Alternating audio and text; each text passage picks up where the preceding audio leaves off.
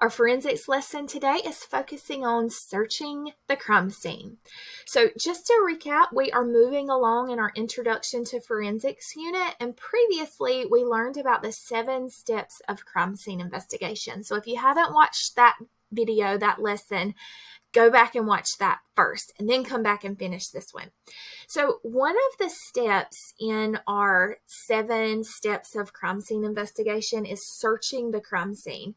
And when we were discussing the 7 steps of crime scene investigation, I promised that we would come back and revisit and elaborate on crime scene search patterns. And I mentioned in that video that there's 4 crime scene search patterns that we're going to cover. And so today is the day we're going to dive into the 4 crime scene search patterns and talk about the procedures and how we would execute those search patterns. All right, so the crime scene is the beginning point for obtaining evidence, which will be used by the crime scene investigation team and forensic experts. A thorough investigation of the crime scene must be completed. And so one mistake that can be critical for an investigation is sloppy police work.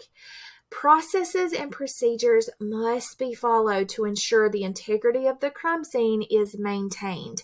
And part of that is the proper searching of the crime scene. So a crime scene tells a story, and it's the role of an investigator to try to paint the picture of that story for a jury if the investigation goes to court. Now, investigating the scene is meant to be the beginning of the process where we begin to answer questions like what happened, who did it, how did they do it, why did they do it. Crime scenes can be classified by their location, so you can have primary crime scenes, secondary crime scenes, you can even have tertiary crime scenes. But a primary crime scene would be the initial location of the crime. So an example would be a victim is killed at their home. So the home would be the initial location, the primary crime scene. If the killer disposes of that victim in the woods after they kill them in their home, then we have what's called a secondary crime scene. So this is a secondary location. The woods or the wooded area would be the secondary crime scene. Both the primary and the secondary crime scenes should be searched thoroughly. Now, there's 4 goals of the crime scene search. So we're going to go through the search patterns that investigators can use. And in all of the search patterns that we discussed today, there are 4 goals. So number 1 is to recognize evidence. Investigators are going to need to document that evidence. They, of course, want to collect the evidence, and then they want to preserve that evidence. So following proper protocols and procedures at crime scenes includes legally obtaining access to the scene. And the 4th Amendment requires that to enter a place to search and seize evidence, authorities have to have what's called a warrant. So a search warrant is a warrant to search a specific premise for evidence of a specific crime. Now, who is going to provide this search warrant? Who's going to give investigators permission to go into a place that they believe to be a crime scene? Well, the person that does this is the judge, or in some cases, the magistrate.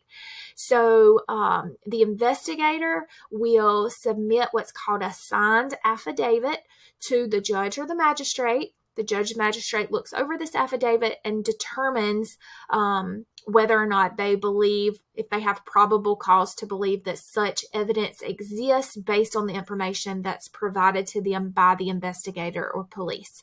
And so they will issue a search warrant, and at that time, crime scene investigators can enter the scene. There's also other circumstances that provide permission, legal permission for investigators to enter a crime scene. Here in the state of Georgia, investigators can enter a crime scene and search a crime scene if they have permission from the homeowner. Like if it's a homeowner or business owner, they can have permission that way. So experienced crime scene investigators understand that there's no single way to search a crime scene. They just rely on a combination of skills, training, experience, sometimes intuition, and this guides the investigator to choosing the best search pattern. Now, there are several options for search patterns, but today we're going to focus on the 4 major search patterns. These are the ones that are most commonly used. All right, so in the line or strip method, this is where investigators are going to divide the search area, the crime scene, into parallel strips or lanes, where one searcher is assigned a lane, and they walk very slowly down on a straight line through the middle of the lane, and they're just visually covering the full width of their lane. So this is great in relatively large areas like open areas or outdoor areas. This method is one that is really good because it's easy to employ. The spiral method of crime scene searches requires investigators to view the scene as a circle. So the spiral search can begin at a specific point and spiral outward, or it can start on a perimeter and spiral inward. And the width of the spirals just depend on the circumstances, but should be narrow enough to ensure complete visual coverage. Remember, the goal in all 4 of these search patterns is to find evidence. And so when you have a designated search pattern, it just helps investigators get laser focused on what they're looking for, which of course is evidence. All right, the grid method is a modified version of the line or the strip search method. So once an area has been searched by the line or strip method, the area is searched again, but perpendicular to the original lines, so that both sets of lines, if they were overlaid, would form a grid like you see in the picture. Now, while this is more time consuming than the line search, it is more comprehensive, and it has the additional benefit of each section being searched more than once and by more than one person. The final type of search method is the zone, also known as the quadrant method.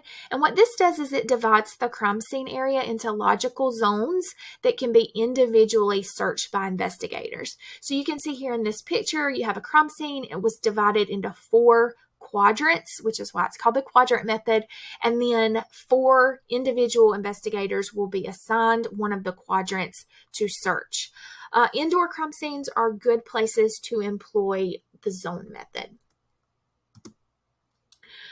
All right, now remember, during the search, investigators are likely to find evidence that they didn't see in a previous step. So remember, we're talking about the 7 steps of crime scene investigation. And in step 3, investigators have already scanned the crime scene. They may have found evidence in this initial scanning of the crime scene. They may have marked that evidence. And now what they're doing in searching the scene is they're declaring a search pattern and they are executing the search pattern.